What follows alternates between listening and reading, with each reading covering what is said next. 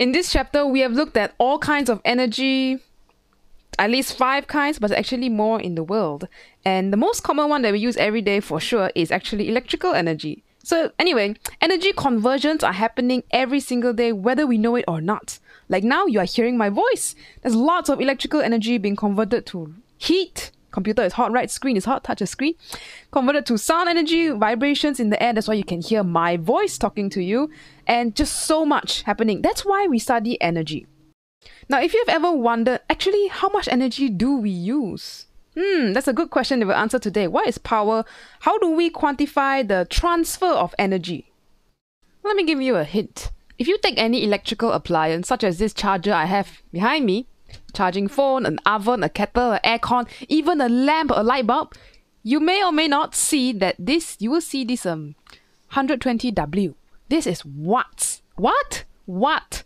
W-A-T-T. And this is like the power rating. How fast this charger can convert electrical energy into something for your phone. Okay? If it's a heater, how fast can this device convert electrical energy, electricity, into heat, for example? It's all about the conversion. So officially, we define power as a rate, energy conversion, remember? This is called the rate of, in the short form, you can say rate of work done. Or the rate where energy is being transferred or converted. So I can write here also, light blue, possible answers. A rate of energy transfer or converted into other forms. Say, for example, from GPE into kinetic energy. That's a form of power, okay? So the important keyword here is the word rate. What is rate? Rate, whenever you see, is like a per unit time, force per unit time, those kind of thing. So the equation that we're going to start off with here is power, rate of work done. Strictly speaking, we can say, it's supposed to be dW dt lah. D by dt is rate of work done. But if we want to simplify a little bit, we can say, oh, this is like energy change per unit time. So the actually proper one is dE dt. And change of energy is work done. So we just say, oftentimes we simplify to just work divided by time. Yeah, that's a simplified, acceptable method for it. Okay, and this is really the first main equation that you will want to remember. Oh man, this is big. There we go, that's better.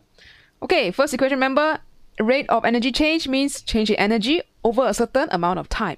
There is one thing you need to know though. Sometimes you will see energy time graphs, such as the one right here.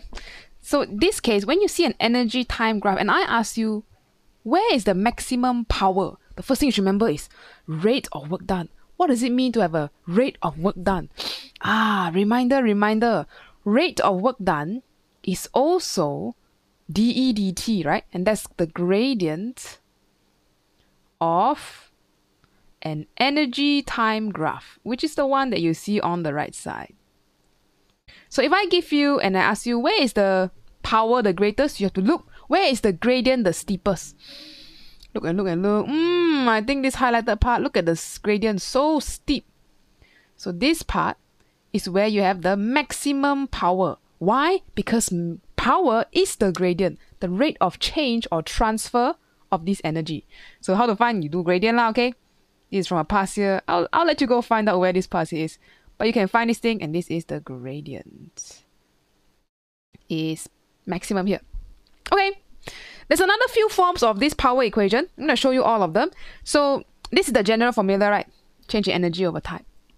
But also, we learned before previously that when we say work done, you can also talk of it in terms of force and dot by displacement. And these are all vectors. A reminder, per unit time or a period of time.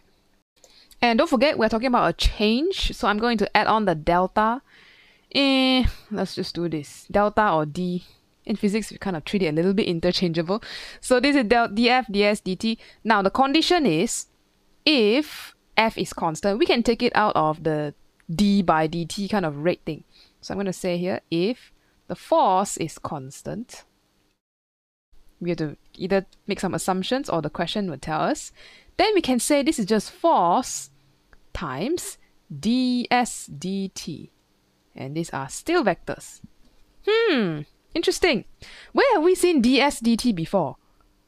Change in displacement over time. That's velocity. Exactly. So the next form of this power equation is power equals to the force F dot V, but in simplified form, we just say F times velocity. And this is another equation that you will see pretty commonly, but it comes with a condition.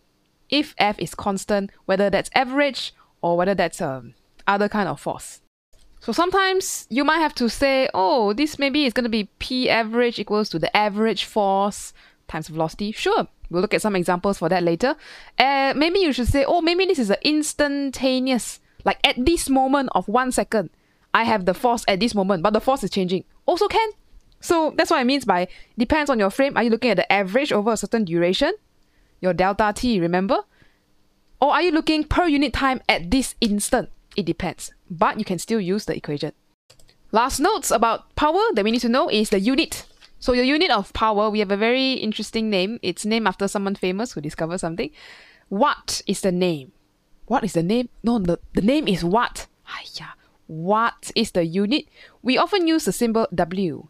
20 watts, 30 watts. That just means how much joules per second. So we can say watts, or if you break it down into the units, that will be joules per second. Because remember, energy per time. And this is, by the way, a scalar quantity. We don't have direction already. Although force and displacement got direction, but when you dot two vectors together, there's no direction in the end for power. We just say got power lah, don't care power to which direction. Now one last thing to add on is we will learn this a little bit more later, but specifically for electrical energy, there's a special power equation. So I'm going to write it down as well because you will encounter it in the past year a little bit. So side note, for electrical power, we have a special series of equations, but the very first one that you will need to know for now is P, power, equals to two things. Current times voltage. This is current. This is voltage. There we go. So side note, we will see more explanation or more usage of this in the chapter of electricity and circuits, but for now, you just need to know there's this basic one, current times voltage for electrical power. But I think that's all for today. Basics on power. Go and try out some past year questions to be sure how to apply. Don't be deceived. Equation simple. You need to really analyze the system that you'll be looking at. So that's all for this video. I'll see you in the next one.